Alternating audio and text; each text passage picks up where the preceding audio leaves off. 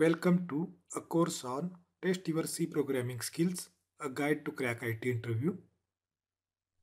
We are starting second topic of this course, that is storage classes and functions. There are 4 videos on this topic. This is the first out of that 4. Let's get started with some key points. Storage class decides scope and lifetime of variables. Scope is helpful to determine portion of the program where variable is accessible, whereas the lifetime is a period during execution of the program in which a variable exists in the memory. There are 4 types of storage classes in C, namely auto, register, static, and extern. In this session, we'll discuss auto and register storage class in detail. The static and external storage class will be discussed in coming sessions. Auto storage class is a default storage class for local variables. The default value in this case is a garbage value. Scope of automatic variable or a local variable is limited to function or a block in which that variable is declared, and lifetime of such variables equals to lifetime of function in which the variable is declared.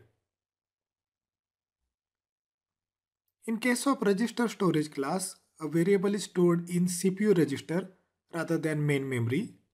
This is useful when we want quick access to that variable.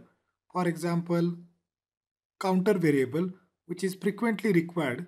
So rather than storing it in the memory, if we are storing it in a CPU register, then we are able to access it faster. Here maximum size is equal to register size, and we cannot apply address of operator on register variables as that content is not stored in the memory but in the register. Scope and lifetime of register variables is equal to automatic variable, and default value is also garbage. Please note that declaring a variable as a register variable is a request to compiler, and compiler may or may not grant that request. Let's discuss first program in this session. The program is shown on the slide. Please read program carefully and gauge the output. In the program, there are 3 variables P, Q, R of different storage classes, and the value of these variables is displayed on the line number 9 using printf statement.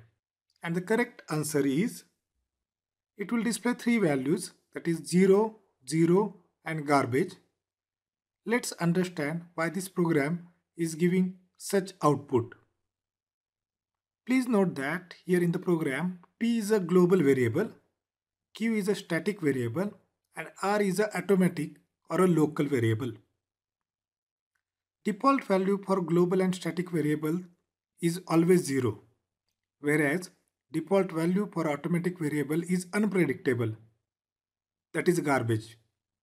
Please note that sometimes you may observe that default value for local variable is 0 or 1 in some cases, but it is really unpredictable, and though we are able to observe it as a 0 or a 1, if we are changing the compiler, if we are changing the environment, then we may get different output at a different time.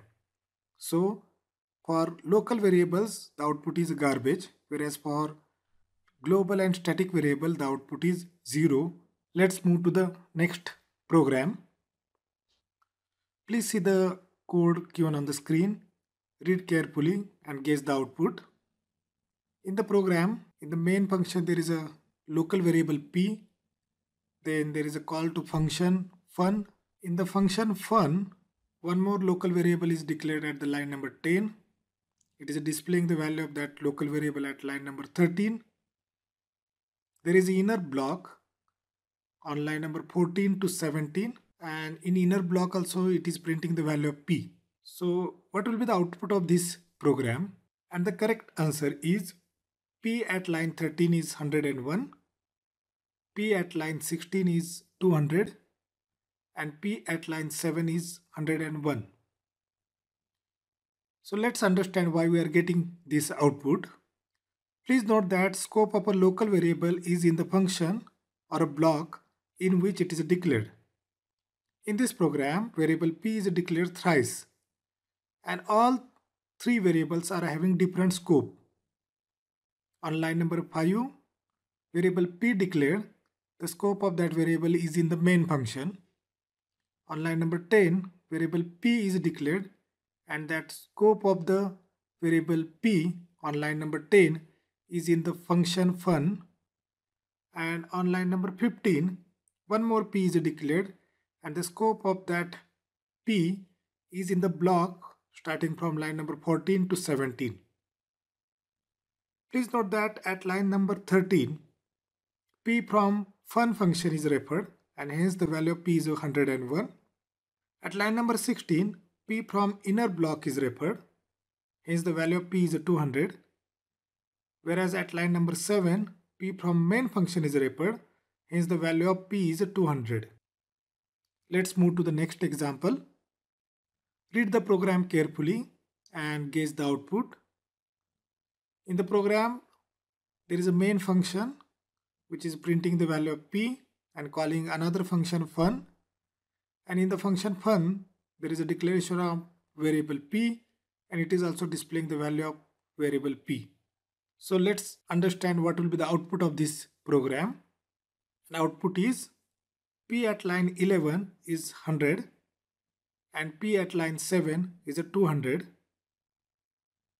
Let's understand why we are getting this output. Please note that there are two P variables in the program. At line number 3, there is a variable P which is a global variable, and at line number 6, there is another variable P which is a local variable for fun function. In the main function, at line number 11, when we are trying to print the value of P, it refers to the globally declared P, whereas in fun function, variable P refers to the locally declared P, and that's why the output is P at line number 11 is 100 and P at line number 7 is 200. Let's move to the next example. Please read code carefully and guess the output of this code. In this program, in main function, a global variable P is incremented, then there is a call to function fun, then there is change in the value of P, and then again call to the function fun, and finally printing the value of P at line number 15. Function fun is also operating on the global variable P and changing its value to first P to 200 and then P++. So let's understand what will be the output of this program. An output is at line number 15, it prints the value of P as 201. Let's understand why we are getting this output. Please note that here fun function is called twice.